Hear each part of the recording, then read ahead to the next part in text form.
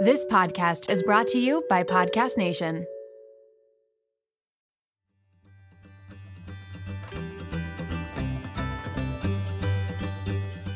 Welcome to As a Woman, Fertility Hormones and Beyond. I'm your host, Dr. Natalie Crawford, and I am a board-certified OBGYN and fertility physician, and also co-founder of Fora Fertility in Austin, Texas. With the goal of educating and empowering women, each week on this podcast, I discuss health and fertility and how they relate to your true self.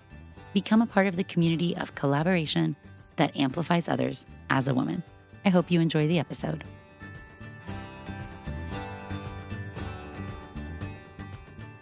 Hi, friends. Welcome back to the As a Woman podcast. I am Dr. Natalie Crawford, and I am so excited to have you on today to talk about something near and dear to my heart, and that is nutrition and fertility. I have always been really interested in nutrition and just the idea that our body is one being. And this makes sense that the things you put in it matter to how your cells function, including your eggs, your sperm, and overall your reproductive potential. So if you have listened before, you know that overall I'm an advocate for what science supports as a healthy fertility diet. That is one full of whole foods, which means fruits and vegetables, whole grains, not refined carbohydrates, not sugars, limiting red meat. It doesn't have to eliminate all meat, but definitely fish or poultry is a better option based on studies than red meat. But something that is always controversial anytime there is a YouTube video or an Instagram post or a podcast talking about nutrition is soy. And I want to break down why this is so confusing. But before we jump into all of that, let's start with fertility in the news. So recently, Oklahoma signed the nation's strictest abortion ban. And you probably have heard about this, but I've been getting asked many questions about what this means and what the impact is for people who could get pregnant or those who want to undergo IVF. Their governor was quoted in saying, "I promised Oklahomans that as governor, I would sign every piece of pro-life legislation that came across my desk, and I am proud to keep that promise today." This bill specifically bans termination of a pregnancy after conception, which is defined as fertilization in this bill. It is specifically saying the word termination, so it is not believed that this bill would prohibit IVF, although there's uncertainty about what the word termination means. We don't believe it means discarding embryos or freezing them, although that might be left up for interpretation. This bill does have a few exclusions. It's okay to remove a dead unborn child caused by spontaneous abortion, what we call a missed miscarriage. It's also okay to remove an ectopic pregnancy, which can be potentially life-threatening when an egg and sperm meet in the fallopian tube, and that's where implantation occurs. The law does not apply to Plan B, like the morning after pill. And so overall, the law is okay if it's saving the life of the pregnant woman or if the pregnancy is a result of rape or incest. That has been reported to law enforcement. Some of the scary things about the bill, in addition to limiting access to reproductive care for people all over the state, it's also that there is a bounty hunter-ish provision, meaning the penalty, it's a felony to perform an abortion, punishable by up to 10 years in prison. And citizens, private citizens, are allowed to report people who they believe have either assisted somebody in obtaining an abortion or performed an abortion, and they are allowed to turn them in, very much like SB 8 here in Texas. This means that Oklahoma has essentially banned abortion in almost all circumstances. 2 out of the 4 states' abortion clinics have now already closed, and the other 2 probably will soon. This means it's going to be harder for people in the state of Oklahoma to get appropriate reproductive care. Remember that abortion means many things. It's the end of a pregnancy. This can be done to save the life of the pregnant person for many different reasons. It can be that you simply do not want to be pregnant, or this is a safe or dangerous situation. It could be a medical situation. But there are also many pregnancies that are highly desired that need to have a termination, either because of genetic abnormalities, birth defects, situations where carrying the pregnancy might prohibit the person from getting pregnant again. There's more circumstances than one person could actually imagine. And unless you or somebody you love have been in that scenario, you probably don't understand to the full extent how a law like this endangers people. What we also know is that before abortion was legalized, many people died from illegal abortions, whether it was from bleeding or infection. When abortions are done in unsafe and illegal circumstances, that means that people are not going to get appropriate health care. And when we have a way to make this a safe and effective procedure without endangering somebody's life, it's very hard to watch us turn back the clock to before 1973, when Roe was first passed and reproductive rights were considered a human right. I know that personally, as a fertility doctor, I'm scared about if Roe gets overturned, what it means for IVF. Oklahoma's bill is an example of a bill that, depending on exactly what word is used and how it is phrased, could be used to argue that IVF should be illegal, or that IVF as we know it, which is overall safe and effective, would need to be performed in a different way, making it less safe or less effective, taking people longer to get pregnant, not allowing them to freeze or do genetic testing of their embryos. Therefore, if they don't get pregnant, they have to do another cycle, limiting the number of embryos that potentially could be created because of not being able to freeze them and needing to transfer them all, therefore making the risk for multiple pregnancy and further pregnancy complications even higher. And also, it means that you won't be able to maximize your ability to get pregnant per cycle. When we think about IVF, how we've made it so successful compared to when it was first around. Remember that IVF is newer than Roe, meaning IVF came to existence in a Roe-protected world. We really were able to garner success when we didn't have to rely on natural ovulation, when we were able to utilize gonadotropins, medications that mimic hormones made from the brain, in order to get 1 month's group of eggs all to grow forward. When we were able to get multiple eggs grow forward at once, we were able to take them out of the body and fertilize them in the lab. When we can do this, what then happens is we're able to grow out many more embryos than we'd see in a natural cycle, potentially freeze them for future children or pregnancies, or if this cycle is not effective, or do genetic testing if perhaps there is aneuploidy or an increased rate of genetic abnormalities in case you carry a genetic disease or a translocation, which is when chromosomes switch spots. IVF is used for so many different reasons. We've been so lucky that technology has made this process accessible to more people, and even though it's still expensive, it's overall effective. That may not be the case if some of these laws are defining personhood at fertilization or conception, and embryos are granted rights of people. Can we freeze them? Can we biopsy them? Can we thaw them? What rules and restrictions are going to be in place? Truly, it's all a hypothetical world. We don't know, but we are watching bills like this very closely at the state level. Okay, well, on to the topic at hand, soy and fertility. Before I dive into this, I just want you to know that I am vegan. I think that's an important disclaimer. We are plant-based here, but that does not mean that I've always been this way. It's certainly something that I've come to over my life. This is my personal choice that is the healthiest way to be and how I choose to eat. However, I don't enforce this on my patients. We talk about healthy foods and diets in general. Certainly, I eat soy, but I want you to be aware of the data that's out there so you can make your own claims. This is one of the top things I hear about when I talk about fertility diets or being vegetarian or vegan is, well, you can't have soy, that's bad for you. And I think that overall blanket statement scares a lot of people and allows there to be so much noise when it comes to the nutrition and data space, especially in the sphere of fertility. So today I want to break down what we know about soy and fertility and reproduction and your cycle and your hormones so that you can make the decisions that's right for you, no matter what that is. Okay, so let's dive into where this all comes from and what you do need to know. There are so many people out there who will tell you that soy is bad for you, that it is a phytoestrogen and it is bad for your fertility. And, too long don't read version is that that's just false. Both female and male studies have shown that soy is not harmful and, in fact, may be beneficial in certain circumstances. So if you don't want to listen to the rest of the podcast, you got the take home.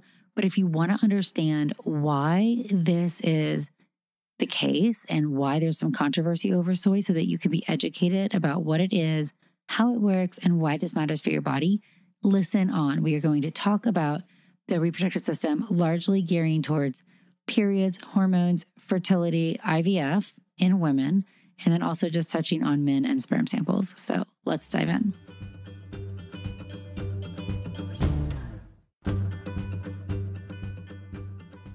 So soy is in many foods. It's very common in Southeast Asian countries, part of cuisine, such as tofu. So there's a lot of soy in tofu and some other products, especially for vegetarians and vegans. Overall, let's take fertility out of the picture. Studies have consistently shown that soy consumption is protective against cardiovascular disease. It lowers cholesterol, protective against blood pressure elevations, and in the prevention of cancer and diabetes. It also can be helpful in management of long-term menopausal symptoms. So overall, that all sounds really beneficial. So why does soy get a bad rap? Well, the truth is that soy contains many things called phytochemicals. These are things that have activity in the body, and many of them are antioxidants. So antioxidants are good things. We've heard of antioxidants. Antioxidants help combat inflammation, and they help us get rid of things called free radicals and other things that are damaging our body. So the antioxidant property of soy is really part of why it's considered effective in these circumstances. So that's a huge part of soy, things that are anti-inflammatory and things that are antioxidants. However, soy is also something called an isoflavone, and isoflavones are non-steroidal compounds, and they have a structure that is similar to the estrogen that your body makes. And for this reason, you will often hear soy called a phytoestrogen. Soy is not the only thing that has isoflavones. There are lots of other things as well that can be phytoestrogens. However, let's just talk about soy in this context. Now, these phytoestrogens act on the body in something called SERMs. SERMs are selective estrogen receptor modulators. And these are the receptors for estrogen that have both agonist and antagonist effects on the estrogen receptor, depending on where it's binding in the tissue. You've heard of other SERMs. This is not a crazy thing. Clomid is example. Clomid is a medication that you take that is a SERM. It binds to certain estrogen receptors. It blocks them. The brain interprets that that estrogen receptor is full, sends out a higher signal of FSH to help grow an egg to ovulate. One of the negative consequences of Clomid is that it can bind antagonistically, meaning in a negative way, to the estrogen receptors inside the uterus. So we know that our body has estrogen receptors, and we know that things that modulate those receptors are called SERMs. And there's different types of receptors, alpha receptors and beta receptors, that do different things. And isoflavones have been shown to sometimes be estrogenic, sometimes anti-estrogenic, or even neutral, depending on where it is impacting and in what circumstance. So this has led to some people thinking that soy may have a beneficial effect because it helps combat extra endogenous estrogen, which we know is made from fat cells or in certain conditions like PCOS. And then also it has antioxidant effects, and that is highly beneficial when there's inflammation or other disease-based processes. However, do we need to be concerned about this potential SERM interaction, and at what level do we get worried about that? I understand why people are confused about this. I'm not going to go over every study in detail because that's not why you listen to the podcast. I'm going to give you the high-level bullet points. But my disclaimer, as I always give when I talk about nutrition-based studies, nutrition and diet is very hard to study in human-based populations because we cannot fully control one's diet. We can add things, we can subtract, we can observe, we can monitor prospectively in the future. However, we can't control every variable. So there's always some limitations in the data that we're getting, and we just have to be aware of them. One huge one. So any of these studies that we talk about, when we start talking about observational-based studies where there was no modification made, is that in general, people who tend to eat a lot of soy, aka tofu, or other soy-based products, typically are vegetarian or vegan. They also then consume a higher quantity of fruits and vegetables. They're not adhering to the standard American diet. Therefore, there may be other things that they are consuming as well, both good or bad, that could be changing the results here. So we just have to acknowledge there could be some selection bias because what we are studying is associated with people who overall eat different things. Let's also remember that the word fertility is often defined different in studies. Most people are actually talking about fecundity, having a child, versus not having a child. And fecundity is probability of having a child per cycle. But overall, when we talk about this, they are generally looking at people who have children versus people who have not been able to have children. But sometimes we look at other parameters or endpoints or outcomes in different studies. So you could look at menstrual cycle changes, ovulatory changes, positive pregnancy tests, hormonal levels.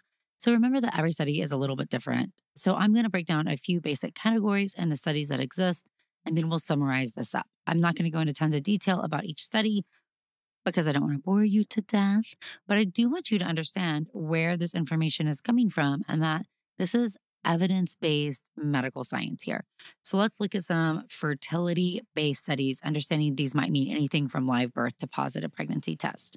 So in 2005, we had a study published looking at a 6-month clinical trial in Japanese women with secondary amenorrhea or anovulation, meaning they used to ovulate, but now they don't. There were only 36 women in the trial, so it was very small. 6 grams of black soybean powder were given to the intervention group, and nothing was given to the control group. After the period of intervention, 4 people became pregnant and 12 people showed ovulation improvements based on ultrasound monitoring in the intervention group. And the improvements in ovulation were only seen in 2 people from the control group. So this was promising, but it's a pilot study. It was small, it was not randomized, and these outcomes have not been shown, but looked like improvement in ovulation and pregnancy rate with supplementation of soy. There was also a longitudinal cross-sectional study, meaning looking at people at one point in time, and this was in over 11,000 American women aged 30 to 50 who participated in the Advent Health Study. This is a Advent Health Church, a community with lots of vegetarians and vegans, so 54% lacto-ovo vegetarian, meaning okay with dairy and eggs, and 7% vegan, meaning no animal products at all. Based on this study, there was a high consumption of soy, so 94% of all people, and there was an inverse association between intake of soy and live birth, so a 3% decrease in live birth rate. This study just used a food questionnaire and was looking at one time, so the study made people a little curious if too much soy could be bad for you in some ways. In a prospective cohort study, a little better style study in 2012, this was an observational study of 323 Canadian women who were at least 35 and older, who were followed from the 2nd month of pregnancy until delivery. Soy was looked at in their amniotic fluid and compared to how much they intake, and there was no significant association between soy intake or phytoestrogen intake in the amniotic fluid and any complication in the pregnancy or any history of infertility. Limitation of the study is less than a third of people actually consumed soy or gave information on soy. And so this might not be the best population to study the impact that soy might have. So in a subsequent prospective study, there were 471 healthy American women who were followed for 12 months, and the urinary levels of isoflavones were quantified and fertility was looked at in a time to pregnancy fashion. So this study showed higher urinary levels of soy breakdown was associated with a shorter time to pregnancy. So it suggested that it improved fertility or you got pregnant faster. However, limitation in this study is that urinary levels has not necessarily been correlated with dietary intake, although it might make sense. But urinary levels may reflect more of a short-term measurement of recent soy ingestion instead of an overall consistent dietary pattern. So let's look at another study. Over 7,000 healthy American or Canadian women were looked at 2 cohort studies that followed people for 12 months or until pregnancy. So another time to pregnancy study in people trying to get pregnant. The dietary intake of isoflavones in this study did not appear to be associated with fertility in these cohorts. Okay, so in most of these observational studies, soy intake appears net neutral on fertility outcomes. There's no consistent pattern, and there's confounding factors or limitations of each study. And the only study, which again was a pilot study and very small, that was investigational, you intake this, you do not intake this, there did appear to be a benefit of potentially consuming soy in that way. When looked at hormonal patterns or changes in people who have PCOS, overall, it appears that there's no huge association between fertility and soy consumption in women with PCOS, but there is a trend towards improvement of hormonal values and ovulation, and we do need more studies to confirm this. But this is suggestive that these vegetable-based protein sources are conducive to an ovulatory environment in PCOS women, which also supports the work that Shavaro has done in the Nurses' Health Study, looking at ovulatory factors where you had a higher intake of vegetable protein over animal protein sources, having an increased trend towards ovulation. So these studies have all been in natural observational fashions, people trying to get pregnant naturally. When we look at IVF or assisted reproductive technology studies, I always find these to be very insightful because we're controlling for more variables. People aren't just like out in the wild. You don't know if they're having intercourse on the right day. These are cycles where you're controlling a lot and definitely trying to get to that optimal pregnancy rate. Okay, so there was a study that was looking at women who were undergoing IUI. And this study, there were 134 people in it. And one group was given soy for up to 10 days prior to beginning the cycle. These people all had infertility for at least 2 years. They were all treated with Clomid and they had IUI. And the other group was not treated with anything. There were significant increases in hormone levels, FSH, LH, estradiol in the intervention arms. The endometrial thickness was improved in the intervention group compared to the placebo. The intervention group had a lower rate of miscarriage, which was statistically significant, and a higher rate of pregnancy that was statistically significant when compared to the placebo.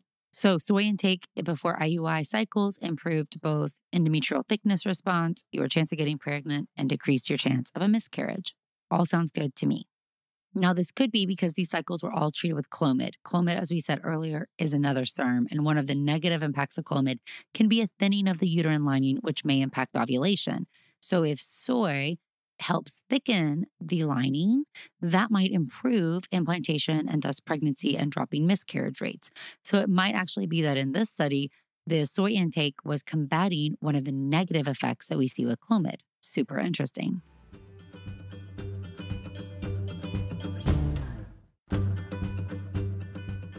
Okay, so a very similar study pattern was then looked at in people who are undergoing IVF. So 213 infertile women undergoing IVF, and prior to embryo transfer, they all had intramuscular progesterone, standard of care treatment. And so some were given soy and some were given placebo. So now we're trying to see, was it just the Clomid or is it something else? The treatment with soy significantly increased the implantation rate. So 25% versus 20%.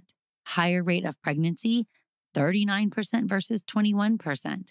Higher chance of pregnancy to delivery ratio, meaning a lower chance of miscarriage. There was no difference in embryo quality, number of eggs, fertilization, any of that. But really important to know in both of these studies, a dose of soy was given at 1,500 milligrams a day.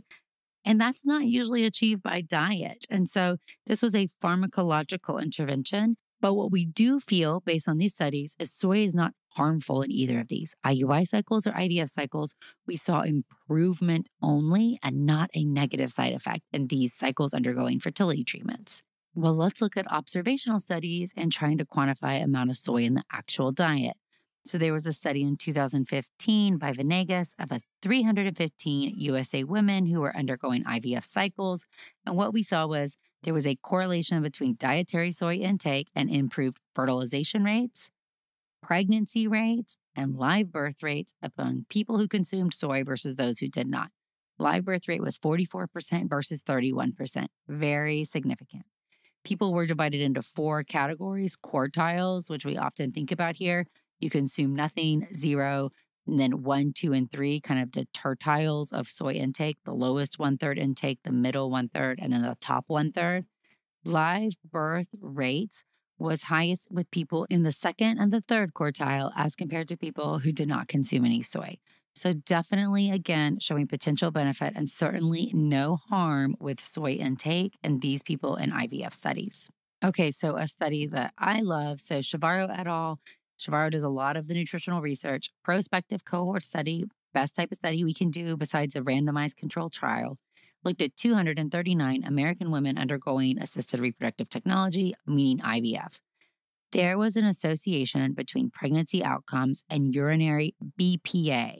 So we know about BPA as a toxin that often comes from plastics, and this was dependent on soy consumption.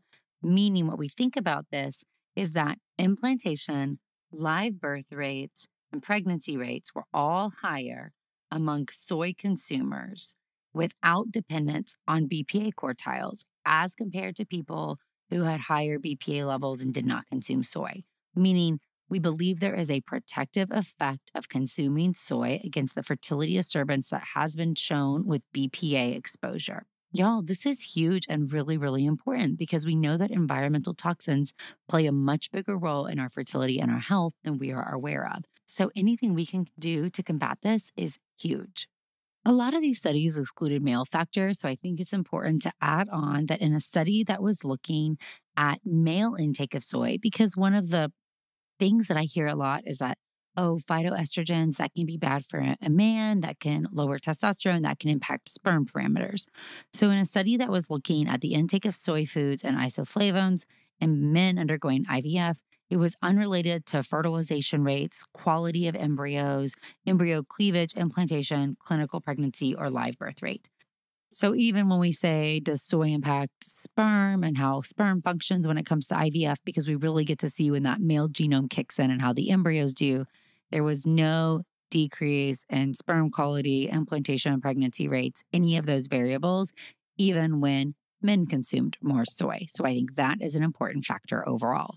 How I take all of this is to say that it appears soy is definitely not harmful to the diet.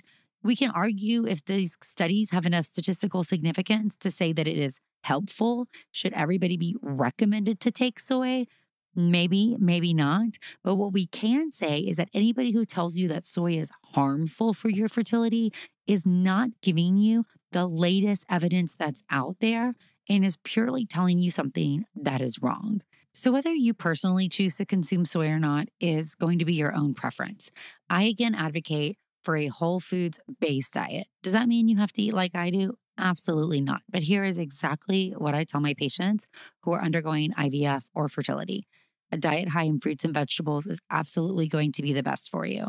Fruits and vegetables have lots of good vitamins, nutrients, and there's things that you can't get from other forms. Whole grain carbs for most people are huge sources of fiber, and they're very good for you. If you have celiac disease, you should avoid gluten. Or if you have an autoimmune disease and you've been directed to avoid gluten, then of course follow your doctor. But I see so many people being told they should just avoid gluten overall from a fertility standpoint, and there's not evidence of that either. We also have no evidence that you need to be keto and totally carb-free. That might be a helpful weight loss strategy for some people, but that's not in the fertility diet scheme. Meat is the most controversial of everything. We'll do a podcast episode talking about meat specifically, but the take home is the more vegetable-based protein sources you can take, it appears better. And red meat on its own, when you isolate out different meats, appears to be the one that is most harmful for embryo development or IVF outcomes. So I do recommend that people limit. I never fully say avoid, but I usually say a limit. Here's the take home that I give to my patients. Try to cut out processed foods, added sugars, fried foods, and things that you know that you don't need. Try to have meatless Monday. By nature of making it meatless Monday, you're going to have to become more creative and intake those vegetables to not be starving. Your other days of the week, try to have meat in just one serving a day. So if you have breakfast, lunch, and dinner, have a good healthy salad for lunch, have some oats for breakfast, and then, have your meat with dinner if you want.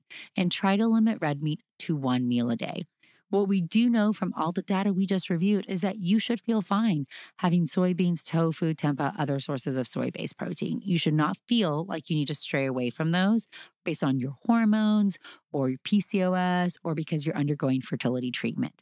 And in fact, there's potential benefit from consuming soy due to some of these antioxidants or anti-inflammatory effects, and we do know that it counters toxins such as BPA. I know this was a science-backed podcast talking about lots of studies here, but I just wanted you to get a feel of why, even though this is a controversial topic, I feel so passionate about it is fine to consume soy. Nutrition is one of my passion projects. I was a nutrition major in college, and I've always loved it and always felt like we've got one body and what we put into it must matter. So if there's other nutritional-based topics you'd love to see on here, please send us a message. You can always reach us at the As a Woman Podcast on Instagram at As a Woman Podcast. Also, let's dive into FFS, for fertility's sake. These are your fertility questions that you are asking on my Instagram at nataliecrawfordmd each and every week. We are going through and choosing some of the most interesting or top asked questions and answering your questions here each week. The question box is usually posted on Monday, so follow along and ask your questions and then stay tuned to see if we answer them here. All right, question number 1. Should uterine polyps be removed prior to embryo implantation? Absolutely. So this is thinking about IVF after you've gotten those good embryos. You want to make sure that the uterus is the best environment possible to receive that embryo. Every clinic's a little different here, so you need to understand what your clinic's protocol is. I have always practiced in the world of checking the uterus with a saline sonogram, meaning putting water into the uterus and looking with ultrasound prior to doing an embryo transfer. And part of this is because I want to make sure there's no polyps. Polyps are benign projections of endometrial tissue that are inside the uterus. However, they can cause some inflammation and they can also prevent implantation. You just went through IVF and worked very hard to get your embryos, and we want to do absolutely everything possible to make that embryo implant. So make sure you are checking your uterus, and if polyps are found, absolutely you want to go get them checked out. Question number 2. PGTA tested embryo resulted in a blighted ovum. Why does this happen? I wish I had tons of information here, but the take-home message, IVF has come such a far way. Genetic testing of embryos highly helps us select the embryos that have the highest potential. They are not perfect embryos, meaning genetics are not everything. An embryo still has to have potential. Cells have to divide. Organs have to form. It has to give feedback to the body. So when I see a blighted ovum after a PGTA, which is the genetic testing for aneuploidy with IVF, I tell my patients, your body did what it was supposed to here. Something in this embryo was not signaling the right feedback to form an actual embryo. The cells weren't dividing right, so that embryo didn't form. Even though it is such a devastating loss, this is a better outcome than that pregnancy getting further along and realizing that the baby's not developing normally. It is unlikely to happen again, and that's what you can feel good about, even though we usually say that the live birth rate on average for a genetically normal embryo is about 65%. So that number kicks the butt out of natural conception rates, but that's not 100. And so embryo competency is another huge reason why. Question number 3. Does a shorter cycle, such as 24 to 25 days, have a higher risk of preventing implantation? Overall, no, with a huge asterisk here, meaning when are you ovulating in this cycle? In general, you should usually ovulate about 12 to 14 days before you get your period. So in this, if you're ovulating around cycle day 10 to 12 and you have a 24-day cycle, then I'm not worried that anything's wrong in your luteal phase. However, if you know you're ovulating on cycle day 16 and you're getting your period on cycle day 24 and your luteal phase is only 8 days long, then I'm more concerned that you might have a higher chance having an implantation problem because perhaps there's not enough progesterone or the lining hasn't gotten to the right stage. And I'd want to see if there's any ovulatory factors or anything else going on. Another huge thing to think about is sometimes we see shorter cycles as the only clinical sign of having a lower ovarian reserve. We know that ovarian reserve drops typically with age, but I have young patients who also have a low ovarian reserve. So if you say, wow, my cycles used to be 28, 29 days, now they're 23, 24, please go get checked out. Get an AMH blood test drawn, see a fertility clinic or your OBGYN. That's something that you'd rather have that data now instead of waiting until it is too late. Question number 4. Will working out and calorie restricting for weight loss while trying to conceive decrease success? Maybe, maybe not. So let's answer this in a little bit better. Working out. Overall, working out is fantastic. We really love to see patients, especially who are lifting weights and getting stronger or who are doing moderate sustained cardiac activity. That is fantastic for your body. And that's going to prepare you for pregnancy. Muscle mass is going to help you lose weight even faster. What we don't love to see is people who are calorie restricting so much and doing tons of high intensity exercise that their body is so stressed. This potentially could cause such high cortisol levels. It could stress you out. It could also get to a point where you're calorie restricting so much that you might stop ovulating. So we want slow and steady weight loss if you're trying to lose weight to conceive. We don't want you to be rapidly losing weight while you're trying to conceive. If you are overweight and you want to lose a significant amount of weight, the best thing to do is to not try for a small amount. If you are being put on a medical diet, that's going to include a lot of calorie restricting or something like that. The next question, is there anything I can do to help letrozole be more effective? This depends on how you're using it. I'm going to presume for the sake of the question that we are using letrozole for ovulation induction. When you use letrozole in this form, it's also called Femara, it is working by decreasing your natural estrogen levels. When you do that, the brain senses, hey, there's less estrogen around, and it sends out a naturally stronger signal of FSH, or follicle stimulating hormone. When more FSH is sent out, then hopefully you're going to get a follicle response to get an egg to grow. Overall, what we think of are those healthy eating patterns that I described above are going to help. We want to be as less stressed as possible, so we don't want to be overloading our body with work and extra things when you can help it. We also want to be sleeping. Probably the number one thing you can do to combat stress or to help your body function is to sleep better. And that's probably the thing that so many of us do so poorly. So really prioritize sleep. Say no to going out with your friends. Really try to put your body into a good place where that brain is not prohibited from responding in any way, meaning it can clearly send out an increase of FSH because it's not too overwhelmed from so much stress. All of that being said, I like to just view that as being healthy. Try to be as healthy as possible. Go on walks, exercise, eat healthy, try to sleep. None of that is magic fairy dust that can help you get pregnant. If there was, we would tell you, oh, you need to eat this or do that or take this supplement. All of that stuff we would 1000% do. For the most part, everybody's body has a different threshold where what dose of letrozole will work and won't work. And the best thing you can do is really ask your doctor, how are we monitoring if this is going to work, to set your road of expectation. Are you getting ultrasounds? Are you checking a progesterone level? Are you checking ovulation kits? Are you just waiting and seeing if you get a period? How are you going to know if it's working, or how are you going to know if you need to get to a higher dose? Setting the expectations for the cycle is something you actually can control, and that's going to help you tolerate it all better. I hope this was helpful for you. Remember that you can ask your questions for Fertility's sake each week on @nataliecrawfordmd on Instagram. We will be choosing from the top questions asked and answering them here. Thank you all for listening to As a Woman. It would mean so much if you could rate, review, and follow the podcast to be notified of new episodes every Sunday. I hope you learned something new, and I hope you share it with someone in your life. Be sure to follow along on Instagram @nataliecrawfordmd and check out the YouTube channel Natalie Crawford MD. If you're interested in becoming a patient, you can also follow Fora Fertility. I'm so thrilled to have you here, part of the community that amplifies others as a woman.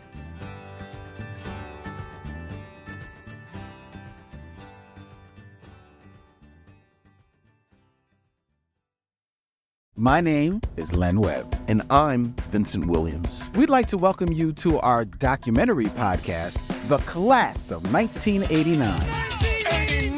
Over the course of 6 episodes, Vincent and I will examine the importance of 6 Black films that came out in '89 and how they shaped and influenced popular culture, filmmaking, and society in general. Come on, sucker. Let's get it on. New episodes will begin running weekly on March 6th.